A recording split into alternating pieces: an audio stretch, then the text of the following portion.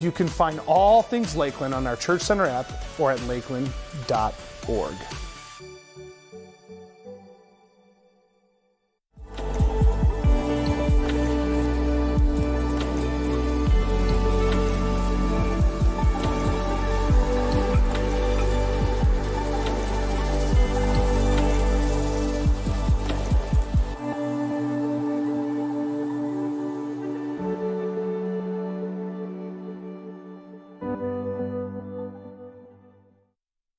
Amen. Hey, who's been encouraged already in church? Gosh, what a great song. That last one was new to me in the first service, and my heart is just still rejoicing. When the same historic gospel gets restated freshly out of worship, it just stirs our hearts. So glad you're here. If we haven't met, my name is Dan Warehouser. I'm on staff at Lakeland. I want to welcome you here and online. Greet the person next to you. Go ahead and say hello. Just do that real quick because we're here together. Tell them thanks for sitting next to me. I still think that's funny, so you're going to have to endure my asking you to do that for the foreseeable future. No matter where you are today in your journey, who you need is the Lord. And I'll just say, please pray for me, because there's something I'm wrestling with, just unrelated, but just one connection point that just feels out of whack, and I feel like I'm wrestling a bit this morning, so I just share that with you to say, please be praying for me. I am grateful for the way that the Lord balances what happens in our lives. On Saturday, I had a chance to meet with a couple that's just started coming to Lakeland recently. They saw us online and then are in a season where they want God in their lives. And so we met, and they were eager, and the gospel was like new news. And they gladly said, yes, I want to be a follower of Jesus. So we put roses in front when folks make a first-time profession of faith. So we're just celebrating that. You're in the room right now. You know who I'm talking about. So may we need a rose garden, right, in the days ahead. So grateful for that. I haven't ever mentioned this before, but have you ever noticed the phenomenon that sometimes when you're reading the Bible in more than one places, you run across some of the same teaching said differently that augments the other? Do you know what I'm saying? It's sort of like, oh, that's just like this.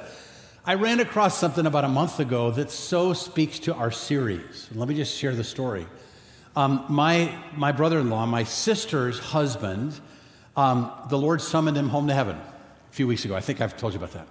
And it worked out providentially that I had a chance to meet with him just days before he died. He'd been suffering the effects of a stroke for 13 years. I mean, he was ready. It was time. But I met with Gary, who I counted 88 Zoom calls with over the last couple of years, reading the Bible and praying, because my sister said, encourage him. And I'm like, all right, well, we'll read the Bible and pray together. So I remember kneeling with him, and I was this close to Gary, who was conscious and cognizant and so forth. I had been reading Psalm 84, and I'd spent a fair amount of time in Psalm 84, and I realized Psalm 84 was exactly the right passage to read to my brother-in-law who was about to meet Jesus. Let me just share the story. Psalm 84, verse 1, pictures a worshiper on the way to Jerusalem in the Old Covenant to meet with God in the temple. He is ecstatic that he's going to be closer to Yahweh. How lovely is your dwelling place, O Lord of hosts. My soul longs, even faints, for the courts of the Lord. He can't wait to get to the temple, because in the Old Covenant, Yahweh dwelled in the Holy of Holies in Jerusalem. Now, today, God, after the cross and resurrection of Christ, has poured his Spirit into anyone who believes in him as a follower of Jesus. So we now are the temple. But in the Old Covenant, today you want to be close to Jesus, just get near other Christians. But in the Old Covenant, you had to go to Jerusalem. So this man is on his journey. 3 times a year, Israel was to go up to Jerusalem. He's on that journey. He can't wait to get there to be closer to God. He says, my heart and my flesh sing for joy. He's singing with his mouth, and from his heart and with his entire body he's singing, because he's going to get to be near the Lord. Verse 4, it occurs to him as he goes up, blessed are those who dwell in your house. He's like, do you realize, he says to his traveling companions, there are actually people who get to live in the temple. Oh, they're always singing. What a life to be that close to the Lord all of the time, he says. In whose hearts, I love this line. This is really significant. I'm sorry. So blessed are those who dwell in your house, ever singing your praises. Verse 5, blessed are those whose strength is in you. He's finding a strength in him that is this anticipation for the Lord. And as I overlay the new covenant on this, I would say, blessed are those who look for and rely upon the Holy Spirit, who indwells them to actually infuse everything they think, they want, they say, they do in every interaction with any person, so that more is going on when they interact with people in the world than just them. Blessed are those whose strength is in you, and in whose hearts are the highways of Zion. What a great line. Some translations say, who have set their heart on pilgrimage. I'm like, oh, that's us. We are on a, may in your heart be a highway to Zion, so you can't wait to see God face to face. That's what's this have to do with Gary? That's the line. And as I knelt before my brother, just kind of this close, and I read this, I said, Gary, I'm going to pray God heals you, but barring that, and he may heal you by bringing you to himself, your responsibility for the next couple hours and days is to set your heart on pilgrimage until you see God face to face in Zion. That's what your job. It was holy. I mean, I just feel it right now. The Lord was in the room as we shared that together. And so what an honor that is. Now, what does that have to do with our series about being unexpected? It's the next line.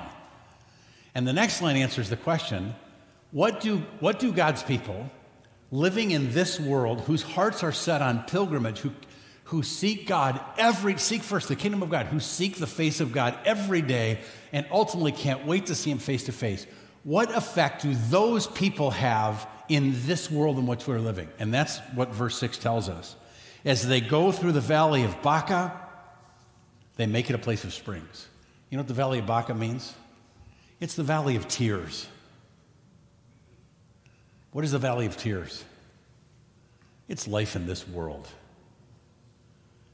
I mean, there are so many goodnesses and kindnesses God surrounds us with. We swim in them every day. I am not at all making light of that.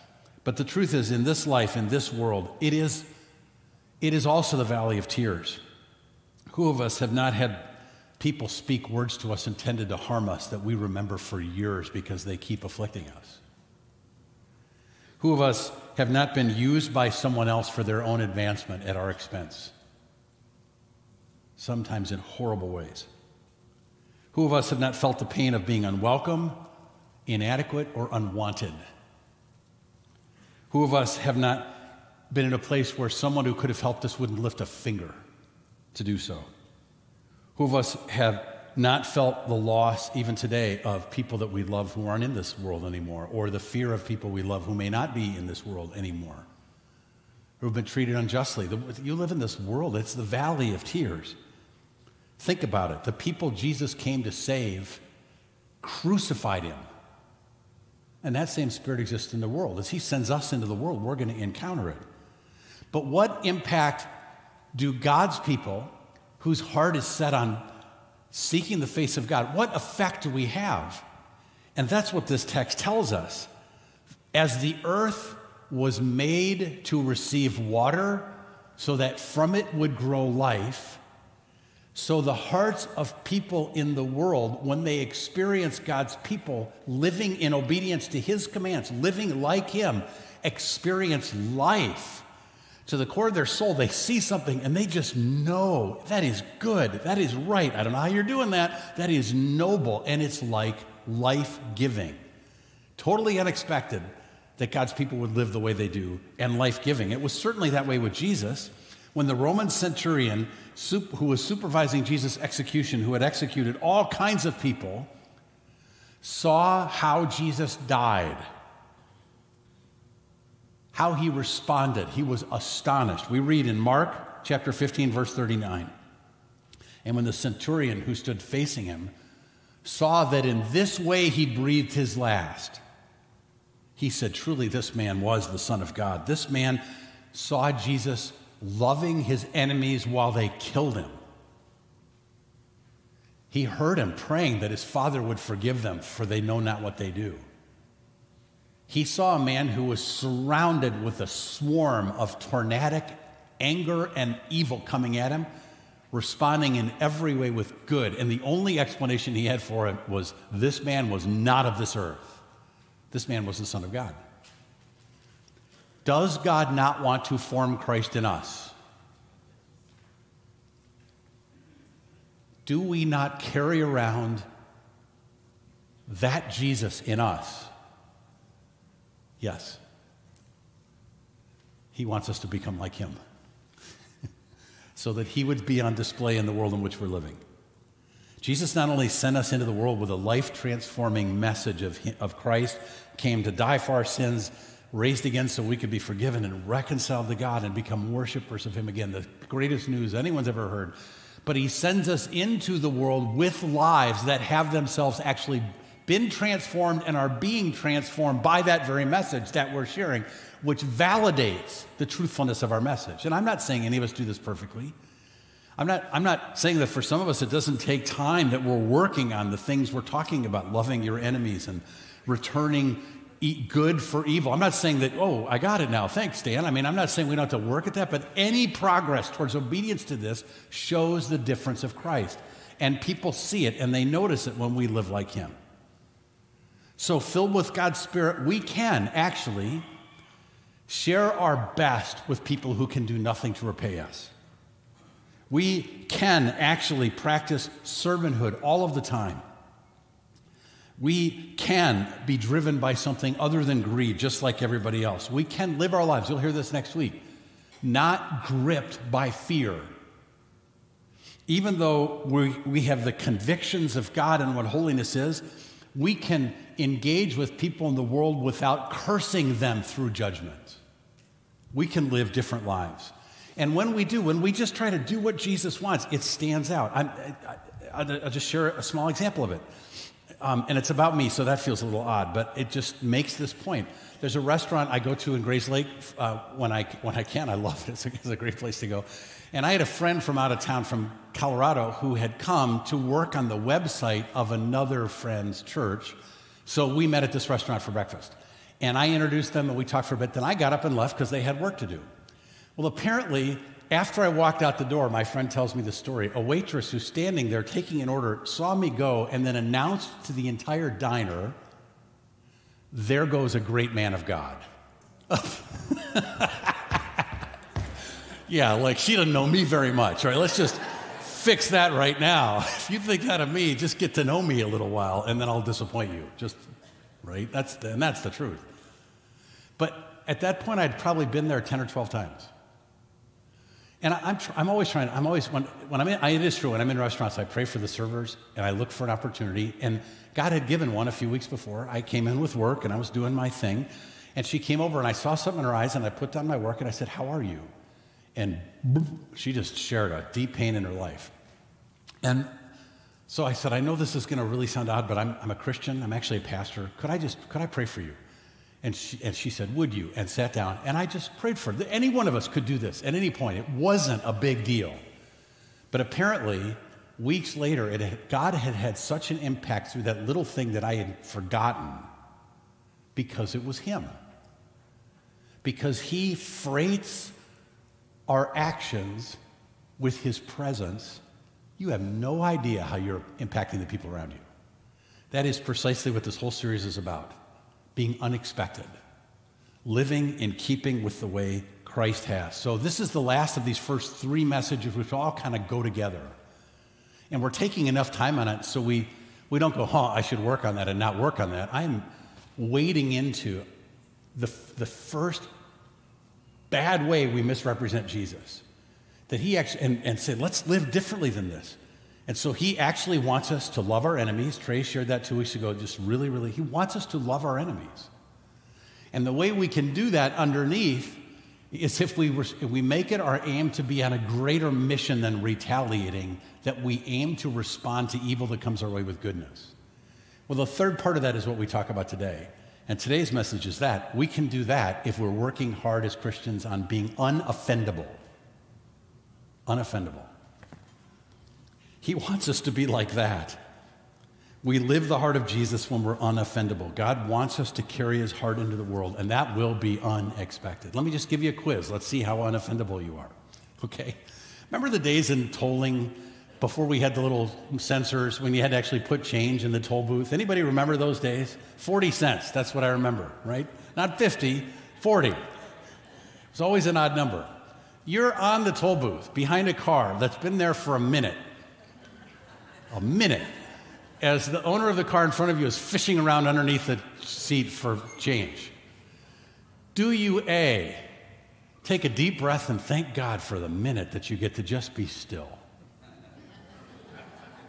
Do you B, offer a prayer for this poor person because you know they're probably humiliated and blood pressure is going through the roof? Do you C, think, I bet I could ram my car between the car and the median? You get another call from a telemarketer who actually somehow has a number with your area code and it says Mike on it. You feel so betrayed. You answer the phone.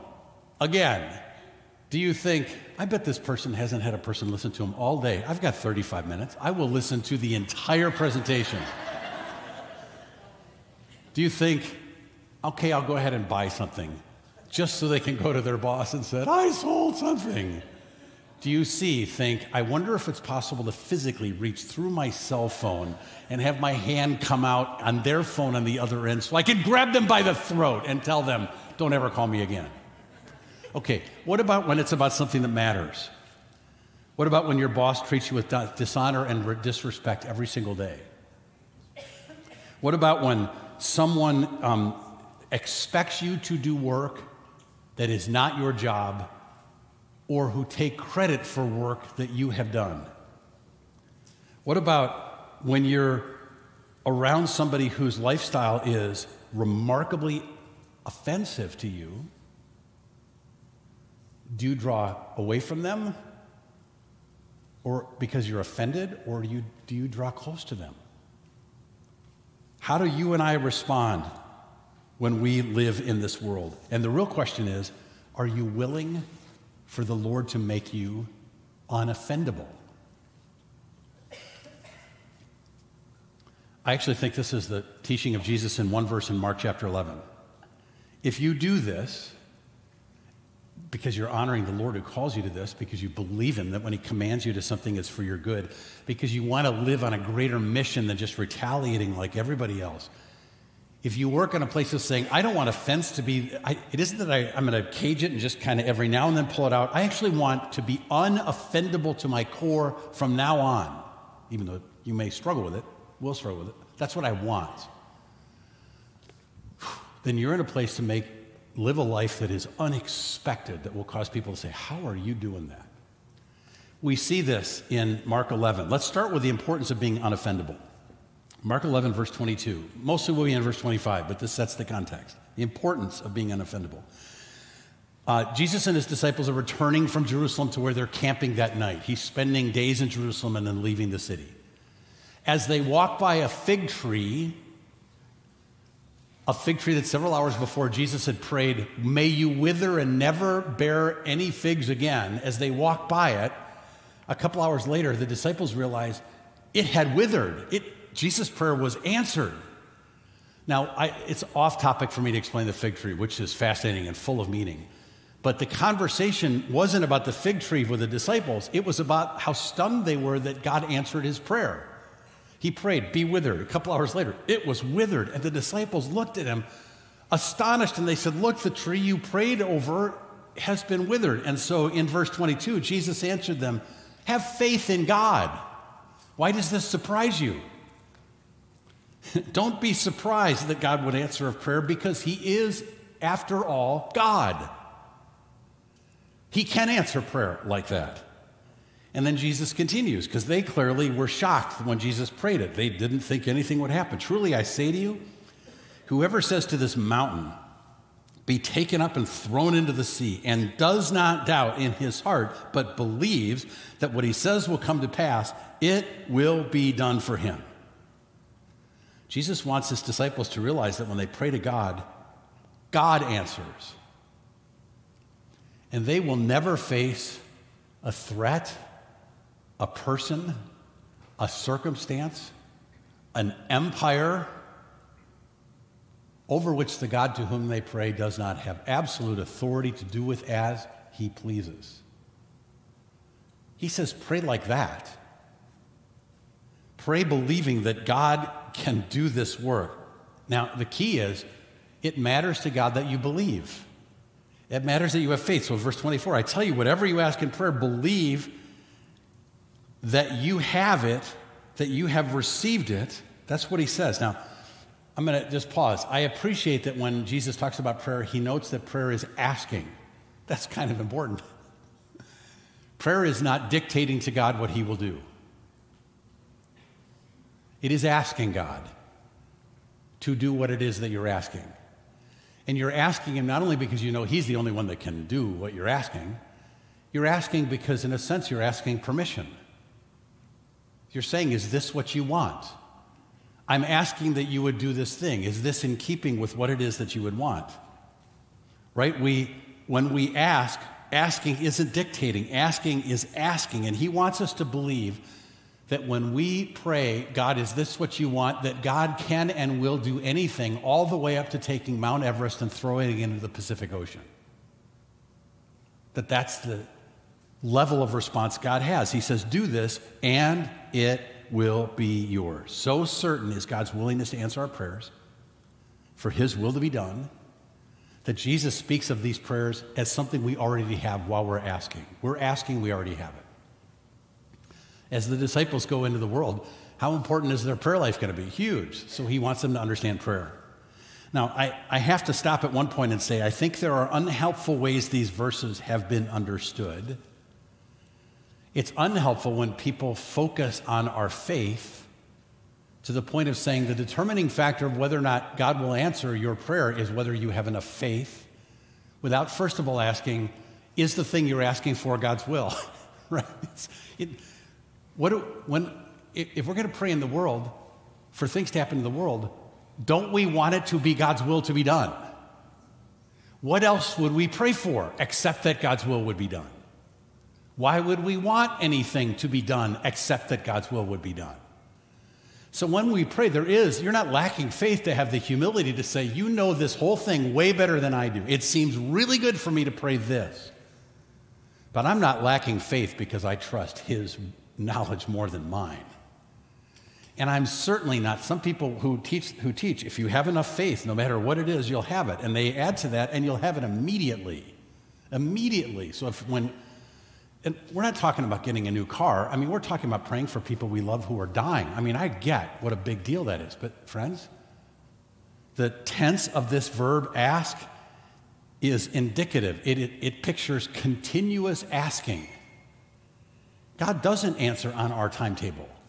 It is injurious for us to tell anyone, if you have enough faith, whatever you ask, whether it's God's will or not, God will do.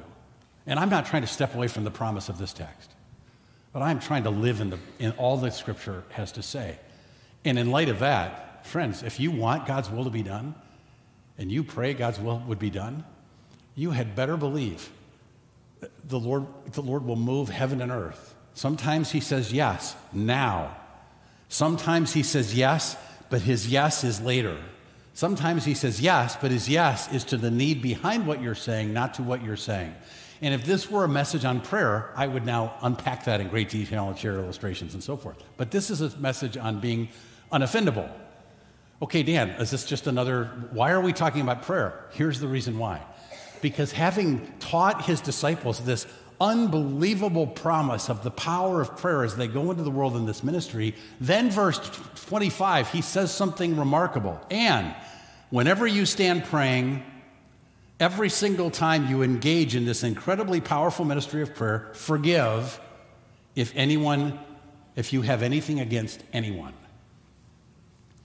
Now, there are rides. Remember, like there was a ride, I remember on playgrounds, when you go to in the grocery store, they'd set up like a mini circus, and you get in this car and it would spin, but then the whole thing would like move around like this, so you'd like go flying to the edge, and then you'd suddenly get.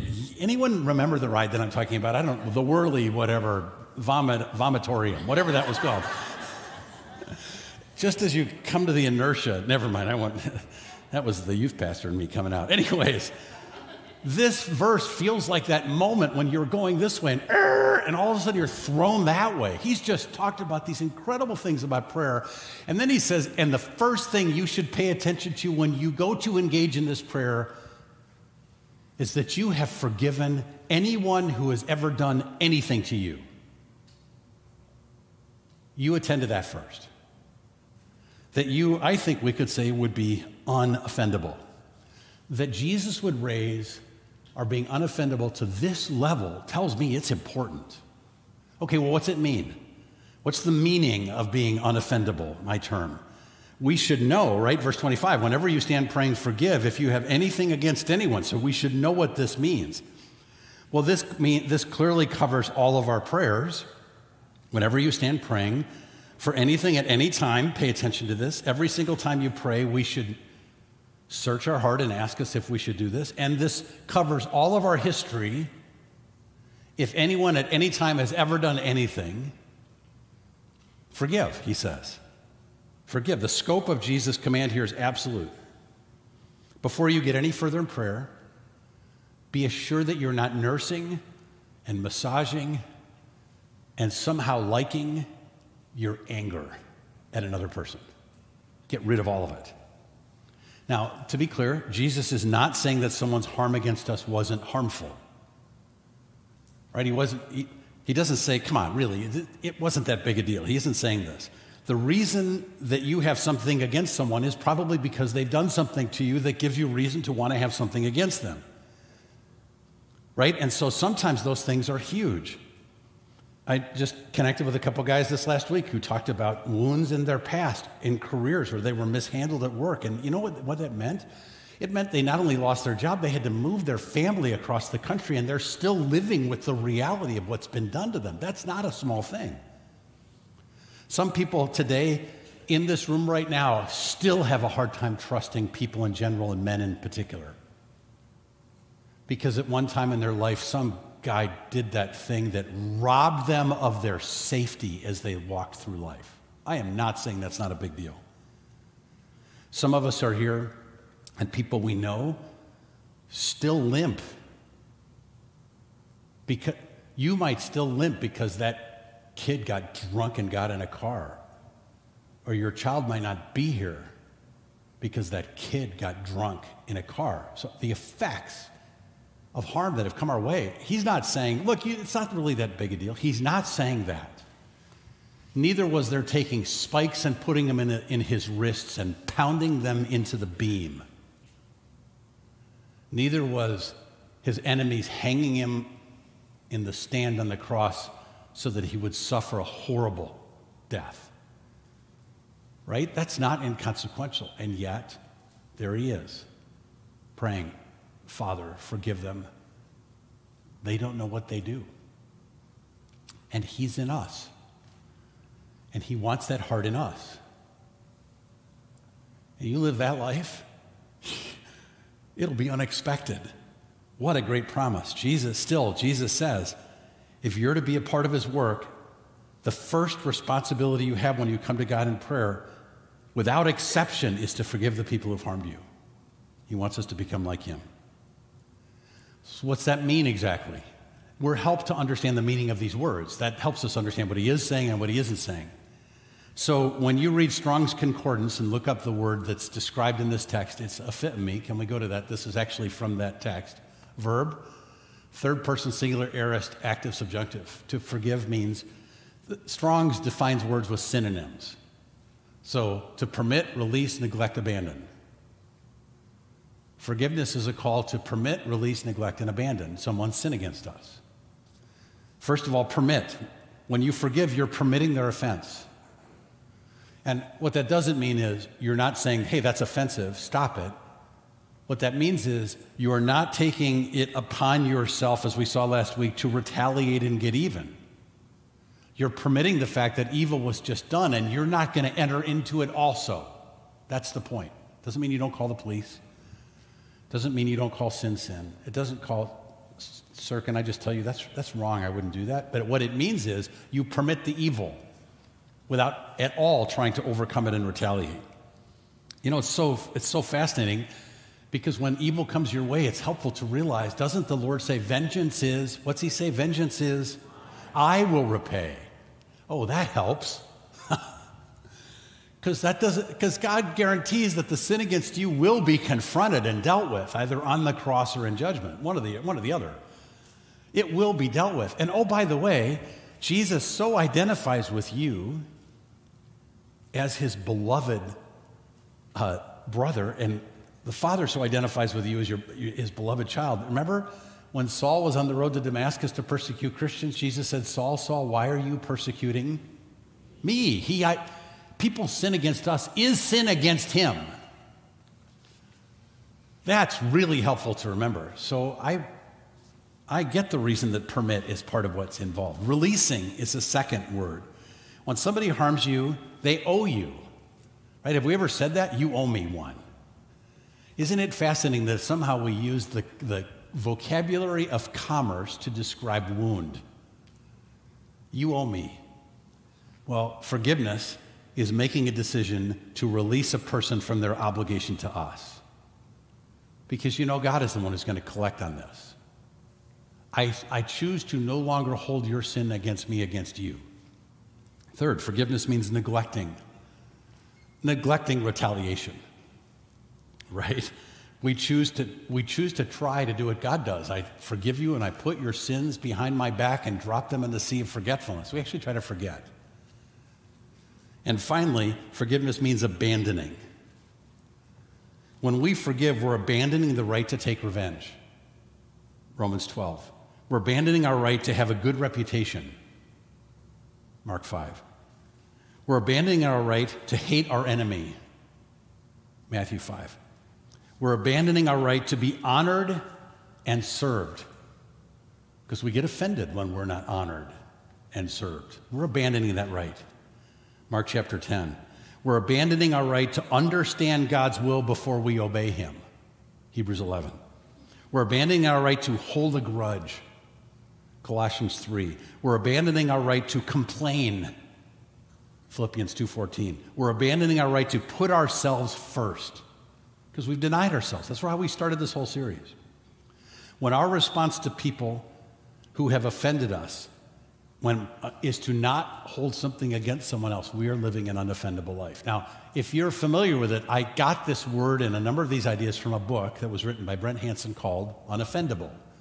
And if you want to make progress in this area, I'd suggest you buy it and read it. But let me just read a few things that Brent says in this book on this topic.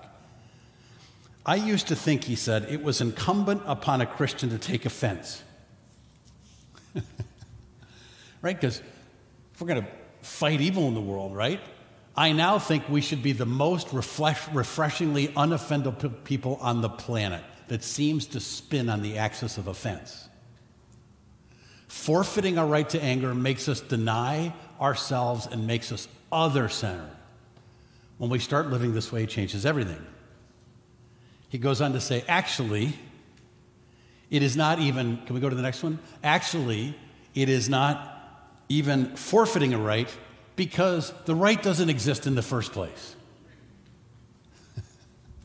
We've been told to forgive. We're told to forgive. That means anger has to go whether we've decided that our anger is righteous or not. He goes on. Choosing not to take offense is not simply about ignoring wrongs. If somebody, say, cuts in front of the line, you can address the situation. You don't have to simply accept it. But you can act without contempt, anger, and bitterness. And then he quotes Ephesians chapter 4, where Paul says, let all. Do you know what all means? Really, take that to heart. Let all bitterness and wrath and anger and clamor and slander be put away from you. Not stored for later use, put away. We have a dog named Ginger, going on 5 months. A couple times a week, guess what I do? I walk out in our yard with a pooper scooper to pick up after our dog's leavings. That's what we say. What do you think I do with our dog's leavings? Do I store them for later? Yep. I put them away. put them away, along with malice. Can you say in your heart today, God, I want you to put these away. I don't ever want to see these again. If you can't, that's not good. Are you willing to become willing to put away all offense? This is a really big deal to the Lord, because apparently when his people live in unity, or when wound is overcome in reconciliation, that is a beautiful and a holy and a glorious thing. And he wants us to be a part of that all of the time. But we have to overcome something to do that. So Hansen goes on to write, we won't often admit this, but we like being angry. I mean, we don't like the cause of the anger, to be sure. We just like thinking that we've got something on someone. We humans are experts at casting ourselves as the victims and rewriting narratives that put us at the center of injustices. Does anybody ever do that? I don't often get into a bad place with my wife, but when it happens, it's amazing how I frame everything that's happened so that I am completely innocent of all wrongdoing. And it's my wife who is being unreasonable. And when I calmly and gently share this with her, a glow appears from heaven. And she takes her hands like this and she says, "Oh, blessed husband. Thank you for showing me the error of my ways." And this isn't about Lisa, this is about me.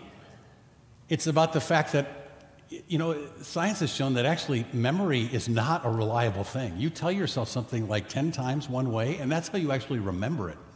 So much for the witness system in our legal, gosh.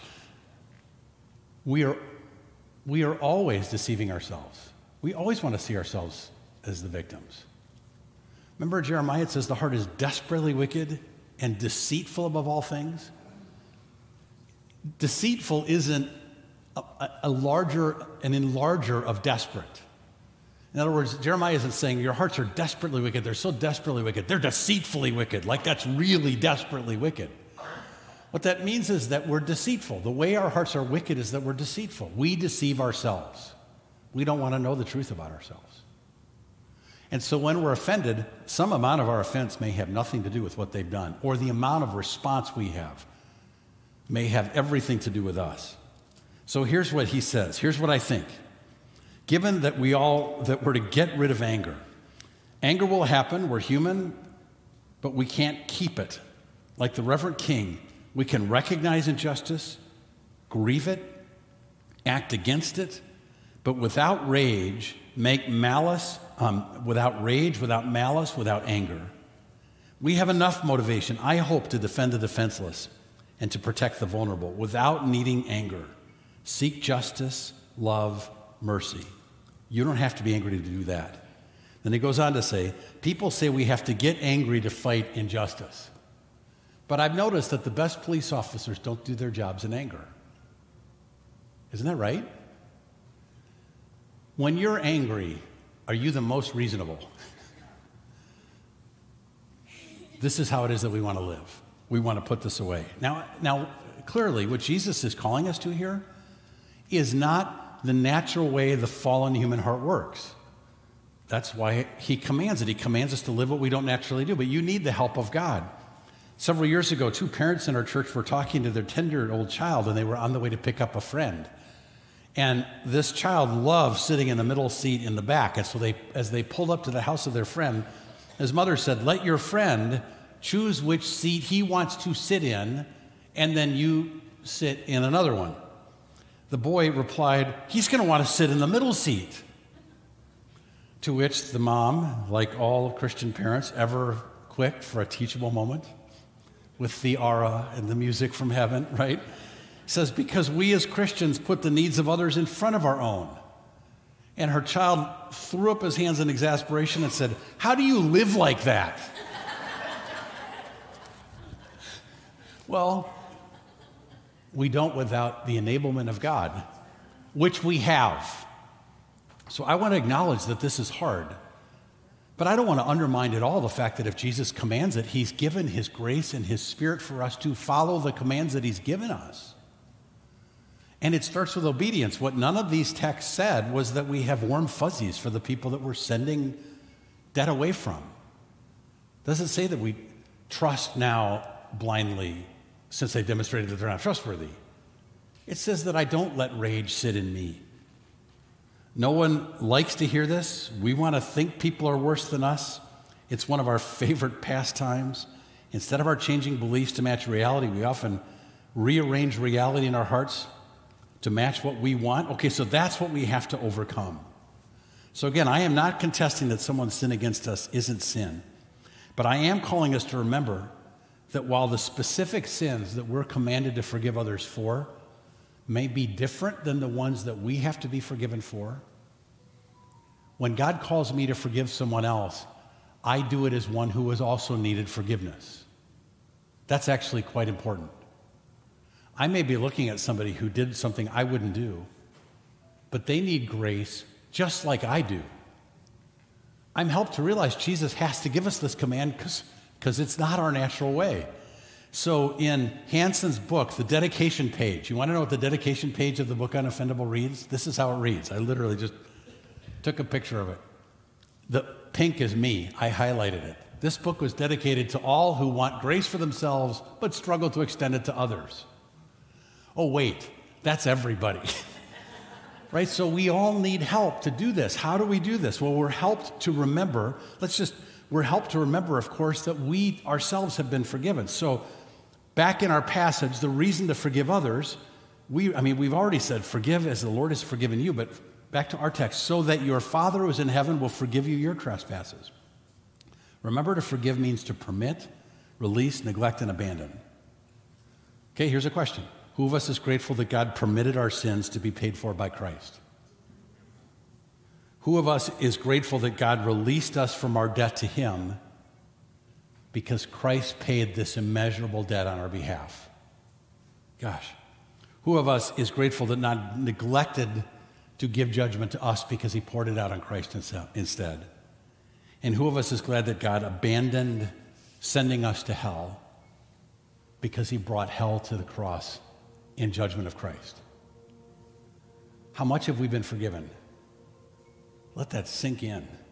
That's just profound. We forgive as ones who have been forgiven. And then we enter into the heart of God when we follow suit.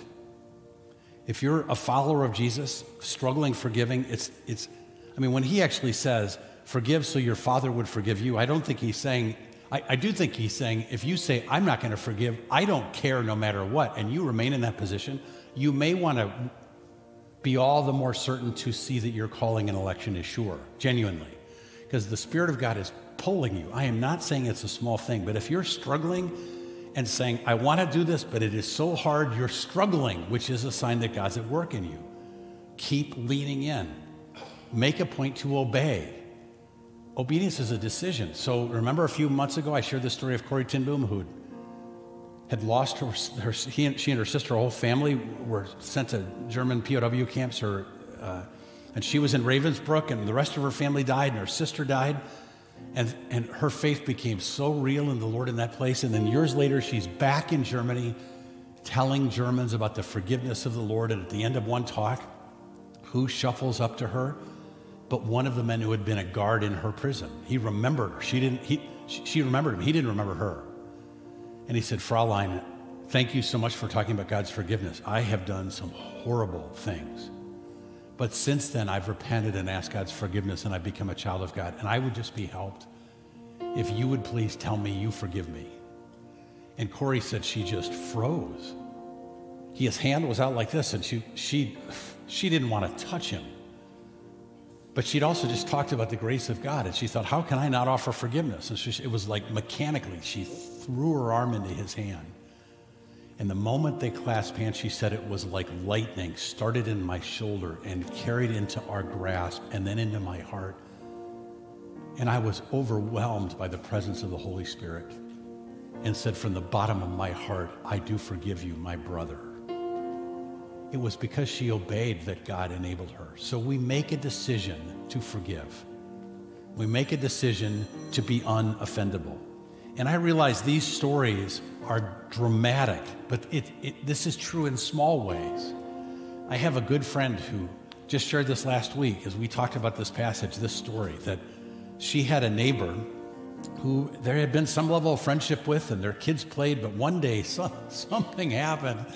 Oh my gosh. And suddenly her neighbor didn't like her anymore. It was obvious in their inner, and she said, I don't know what I did, but the change was so dramatic. This person doesn't like me, and she didn't know what to do in response to it.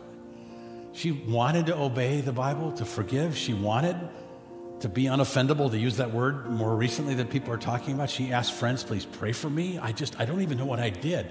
And then she resolved to continue to treat her neighbor exactly as if nothing bad had happened.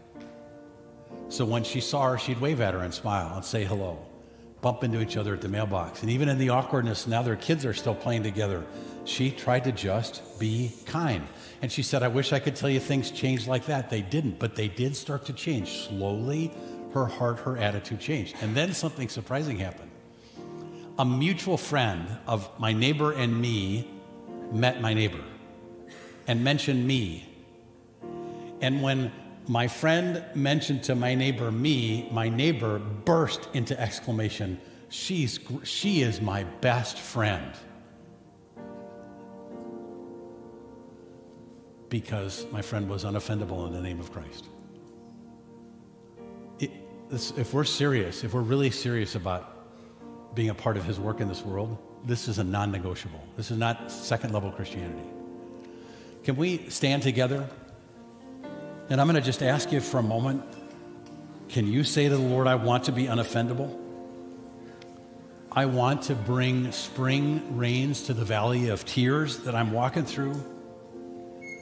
I want to live this way because you call me to it, and so I believe it's good. And I want to live this way because I'm living on a higher mission than just making my life comfortable. I want heaven to be visible through me. I want you to pour out the blessing of the Holy of Holies on my interactions. Father, we love you so, who responded to our evil against you, and you, Lord, will bring justice in your right way, but you have responded to our evil with good, and you call us to take on Jesus' very heart, who prayed for us while we persecuted him. Show us each, right now, a couple ways that we would live this out.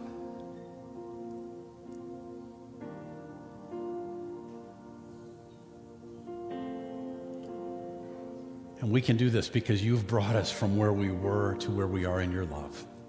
We worship you.